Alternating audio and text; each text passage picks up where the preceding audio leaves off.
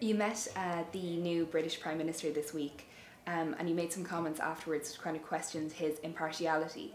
I'm wondering, when Boris Johnson says that he believes in the spirit and the word of the Good Friday Agreement, do you believe him? Well, I don't think anybody believes that Boris Johnson is in the least bit impartial when it comes to Ireland. I mean, he said very directly himself that he will never be neutral on the issue of the union with Britain, because of course he's a unionist. And on one level that's fair enough, that's his politics, that's his disposition, but it's actually his relationship with the DUP which gives the lie to any impartiality. And I'm not necessarily talking about the fact that he had dinner with them. I mean the fact that his administration and previous administrations have assisted the DUP in the denial of rights, basic rights that are enjoyed across this island and in Britain. I'm talking about marriage equality, I'm talking about reproductive rights, I'm talking about language rights, and they have actively colluded with rejectionist unionism to stop those things happening.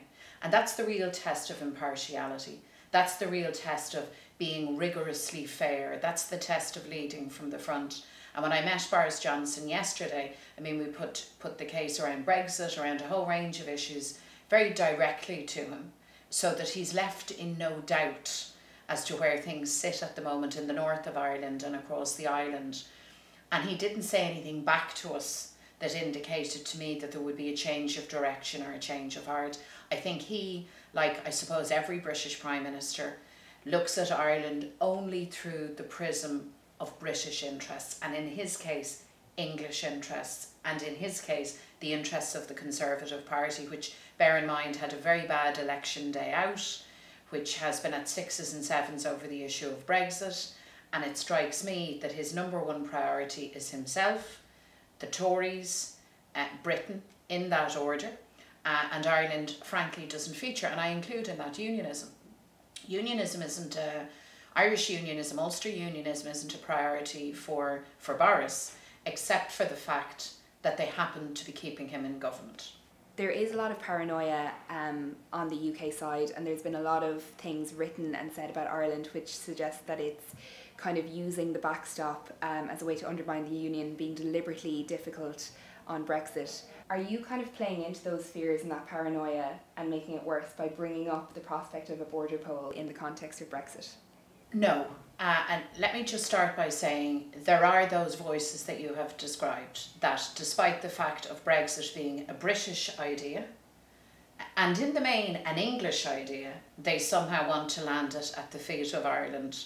I mean, that's just nonsense and rubbish. But you're right to say there are those very aggressive, belligerent voices on the other side of the Irish Sea. But don't lose sight of the fact that there are other voices too. There is a huge swell of opinion right across the island of Britain, which looks to Ireland now aghast at any idea that any Prime Minister or any government would upend the peace process, that anybody would deliberately and knowingly visit economic damage on their neighbouring island, and they are horrified by that. Regular English people, and I've met them in their hundreds, maybe in their thousands at this stage, are horrified by that prospect. And let me give you just a little instance to demonstrate to you how politics has lost its footing and how everything has changed utterly. I mean, on one occasion when I was visiting London, I was doing a media interview outside Parliament buildings. You know, they have, it's almost like a temporary studio. So I was up on a high platform speaking to somebody. It could have been Channel 4, I can't recall exactly. But below me, there is a huge crowd gathered of anti-Brexit protesters, and they're dressed head to toe in Union Jacks. And in the middle of it, there's a guy playing bagpipes. You can picture the scene. They see me, they spot me, they recognise me. So I pause for a second because I'm not sure how this is going to go down. And then up goes the cheer, Sinn Fein, we love you. And then up goes the cheer, peace in Ireland, peace in Ireland. So of course, now if anyone had said to you a year ago, 2 years ago, 5 years ago, 10 years ago, that the Sinn Fein leader would be greeted in such a way by people who literally were dressed head to toe in their national colours, the British colours, you would have said that's a most unlikely thing. Yet that's what happened. So I think for us as Irish people, because you hear all the belligerence and you hear all of the blame game, and you hear the bluster and the bluff of Boris Johnson, and we have to deal with that and manage that to the best of our ability. But we should never lose sight of the fact that people in Scotland, people in Wales, people in England itself are with Ireland, and they do not wish to see their government, their state damage us. I know that absolutely, because they have said that repeatedly.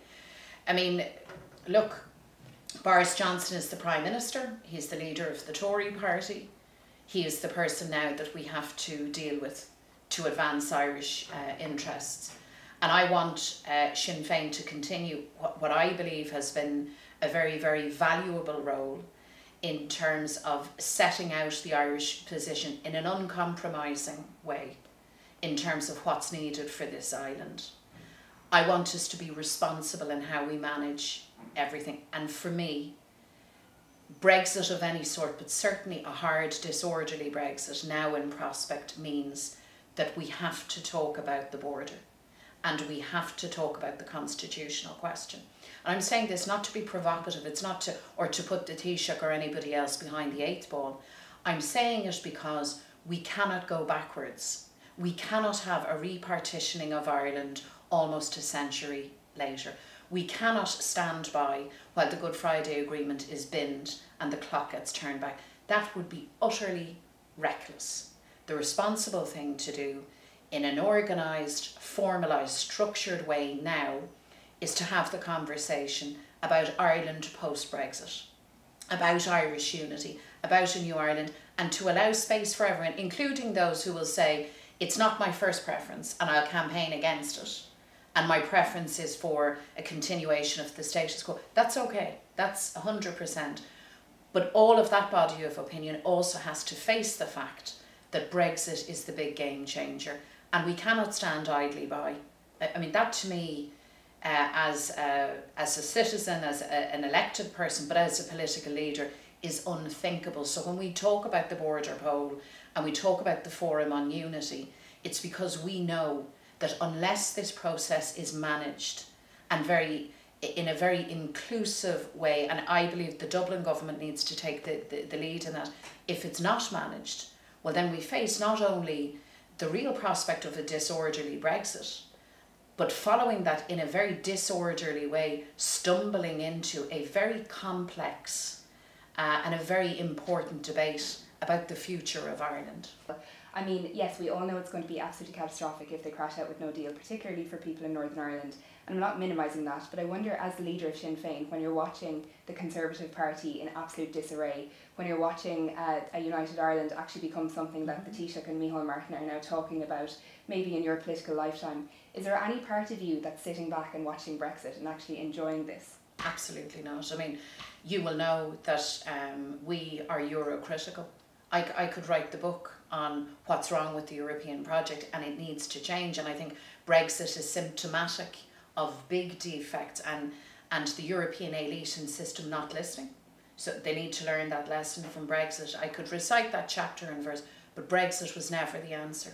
And certainly for Europe, for Ireland, at any stage to have the pace of change set by British Tories was never a good news story. That was never going to be to our advantage. Brexit didn't happen because of some enlightened view around democracy or the needs of the working class or the needs of workers or the need for equality, the need to challenge the current economic model. No, Brexit was always very much about the Tory boys and girls seizing power back for themselves, and that was always a disaster for us. So do I enjoy this? No.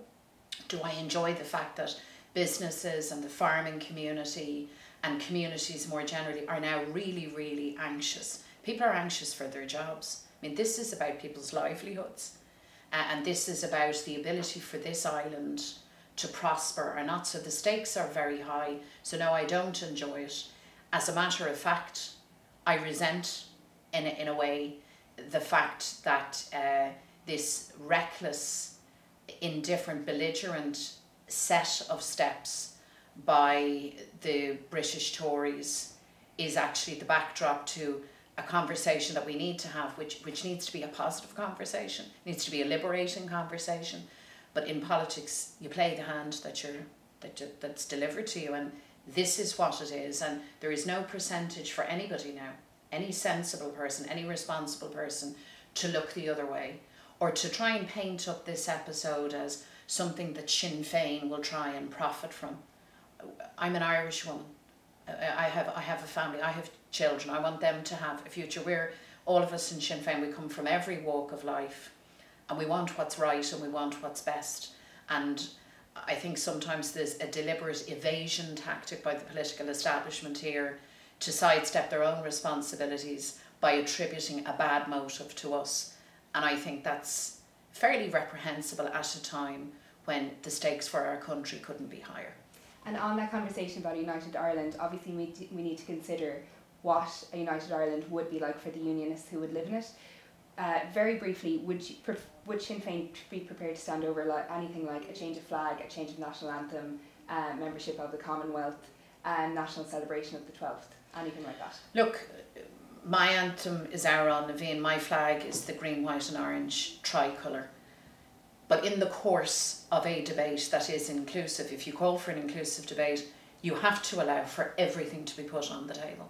So when we see everything can be put on the table, that's what needs to happen. It doesn't mean I do not favour re-entering the Commonwealth. I don't think there's anything in that for us. I think it's a bit of a nonsense suggestion. But if others believe that that's a course of action, well, let's hear it. If there's a view around any element of symbolism or celebration in a new Ireland, let's talk about that. And as regards unionist identity, I think we need to understand that the Good Friday Agreement on core issues around citizenship, core issues around parity of esteem, all of that work is done.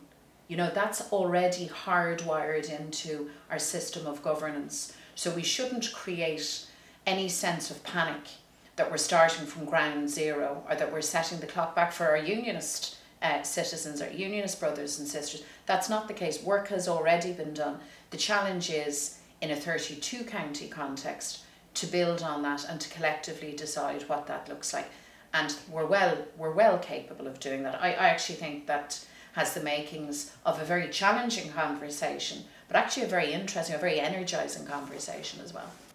We know that Westminster voted to pass a bill which would legalise marriage equality and decriminalise abortion in Northern Ireland. I'm just wondering, as the leader of Sinn Féin, do you feel any sense of shame or sadness that LGBT people and women in this instance might end up being better off because they will have been governed from Westminster? Well, I feel a sense of anger that I know is shared very broadly across Irish society, but in the North in particular, that there has been a deliberate strategy deployed to discriminate against LGBT citizens and women. It didn't happen by accident. It has been a very, very calculated pushback against the equality agenda. I'm very determined that these issues have to be resolved.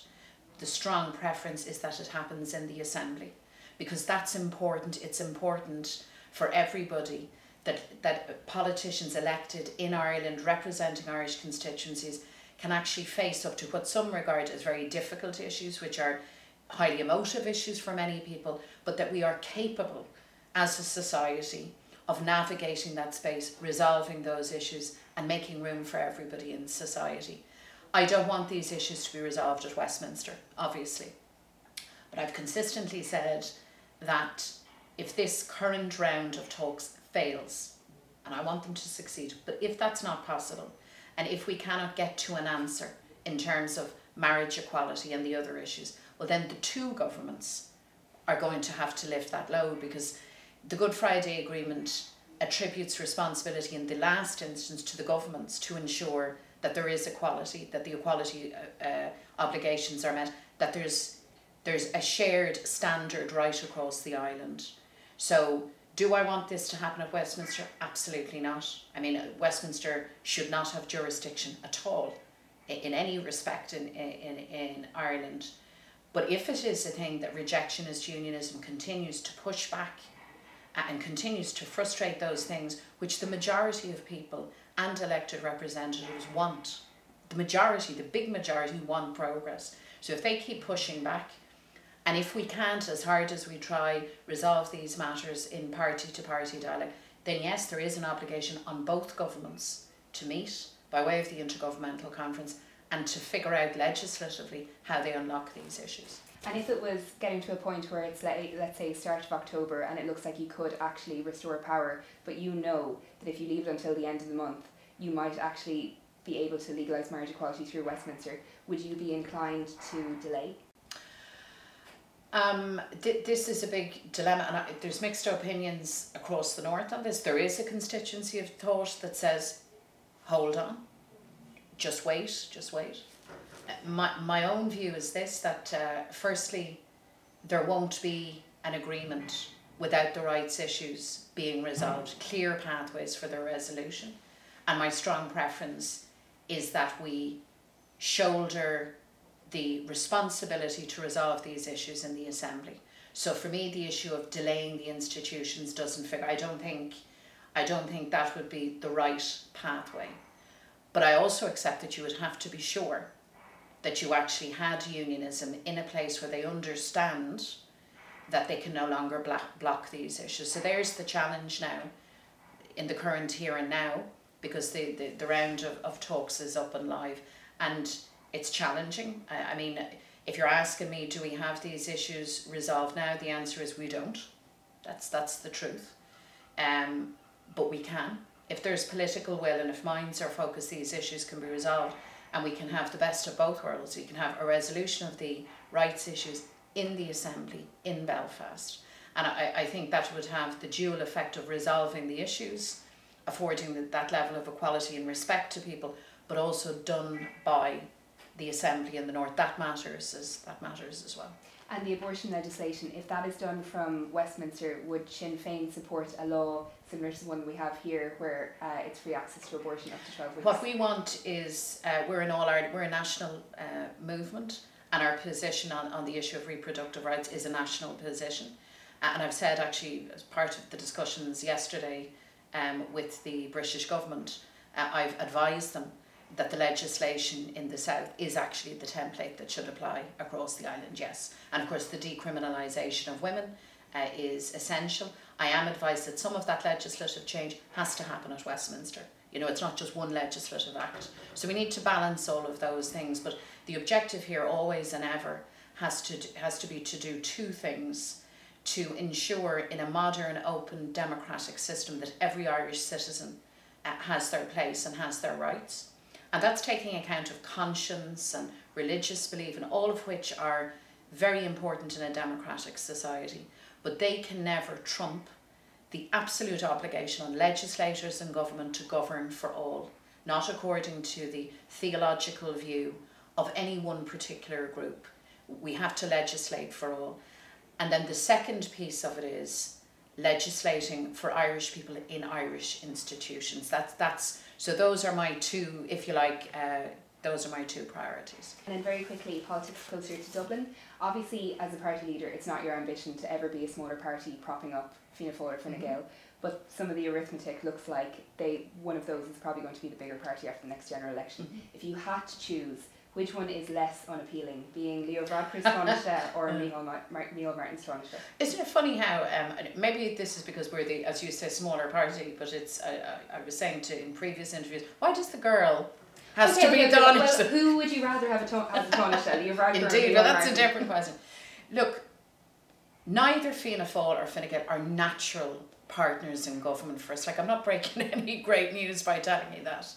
I mean, they couldn't be more different from us. They are the backbone of the political establishment here. They've run this place since the foundation of the state. They clearly don't want us in government, by the way.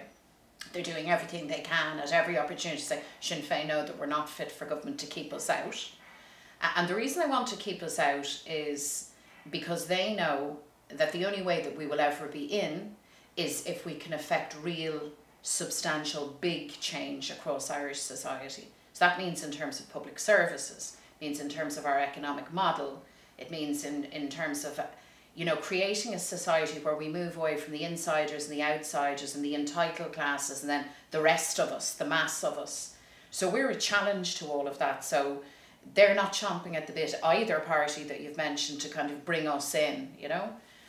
So there's a dilemma for us. There isn't a natural partner in either of those parties. There is an opportunity with other politics to develop an alternative, a left and a progressive alternative. That would be my ideal option if it were available. Great. Like, we all would love to have our ideals. Absolutely. But I mean, surely short one of that must be less of a terrible idea to you. Well, no, I mean, short of that, the question then becomes less about the who and more about the what.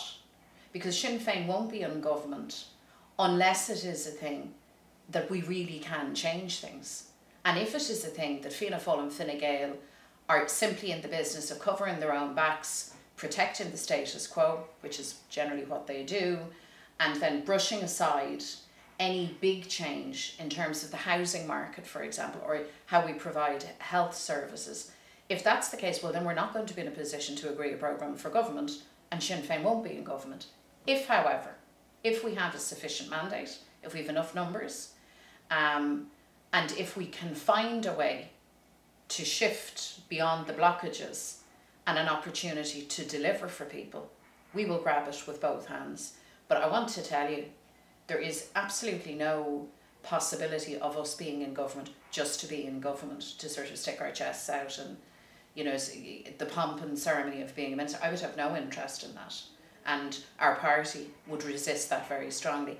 But if we have a chance to do big things and to deliver for people, of course we're going to grasp that. People vote for us because they like our analysis, they hear our politics, they know that there are alternatives. But they also vote for us in the expectation of delivery. It's not that we're not a debating society. We're political activists, and we want a new Ireland. And that means we have to roll up our sleeves and do the things to make that happen. But it won't be at any cost. And, you know, politicians are often painted up, sometimes rightly, as just eager for their own career. Like all of this just becomes an elaborate career ladder. That's not the case for me. I mean, if I wanted politics as a career ladder, I'd have made very different choices, to be absolutely blunt with you. And Sinn Féin is not a vehicle for individual ambitions and careers. That's just not what we're about. We're the party of the big idea. We're the party of Irish unity, of social equality. So those are the things that will guide us when we make a decision as and when it arises. And let me finally say, so I don't mislead anyone, I'm not a bit presumptuous about all of this. All of this is premised on people actually having confidence in you, and people also being willing to take a different course and to give us an opportunity. You know, this thing of you're all the same. We're actually not all the same. And the clearest evidence of Sinn Féin not being the same is the absolute determination of those who are the same to keep us out. Last year we celebrated Vote All 100 years since suffrage. I was at an event where the Taoiseach, I think, caused a little bit of offence, where he said that the first female Taoiseach is probably a schoolgirl at the moment. I wonder, do you think that the first female Taoiseach has already been elected to the 32nd Dáil? I hope so. Do you think it's you? I very much so. Well, why not? Why not? I mean, what would be wrong with a Sinn Féin Taoiseach, a woman Taoiseach, a progressive, a united Ireland? That would be wonderful. If that happens to me, well, so be it, like, no pressure. I think, you see, we need to be careful when we talk about women in public life that we don't get into a space where it's nice in theory. Like, people, oh, that's a great idea. But then when the women in political life actually present as leaders or as elected representatives, that actually for some reason they don't quite measure up, or yes, we would like a woman in leadership but just not you. I've seen this happen internationally. It's fascinating. Make a very fascinating study. So women are not homogenous, as you know. Women come from every point of the political and ideological spectrum. For me, the important thing is that as a gender, irregardless of your political point of view, that we are present and that we are visible. And then my priority is that we have progressive women. We have women who aren't going to sit meekly in the corner. you know, and nod approvingly at what is a broken, dysfunctional system. I want women who come in and challenge the status quo. So that's what Sinn Fein women do. That's in our DNA. That's what Republican women have always done. And sometimes that gets us into a bit of hot water, because when you're outside of the political establishment bubble, it means that at times the political establishment come after you. And criticise you, and will try and sometimes even slap you down. But as a woman, as a feminist, and as an Irish Republican, the important thing is that you rise again and that you come back again, because for us to deliver change, yes, it's about who's Taoiseach and who leads and how we understand leadership, but it's much more fundamentally about what the grassroots look like. And that schoolgirl that the Taoiseach referred to, what does politics say to that child now? Because if that schoolgirl doesn't see not just women, but women that she can identify with, and women that can put fire in her belly, and women that can spur her on to be ambitious and not just to deliver more of the same. Well, in circumstances like that, as the mother of children and as a woman with a teenage daughter, I think if we don't lead from the front in every way for that generation, then we're failing them.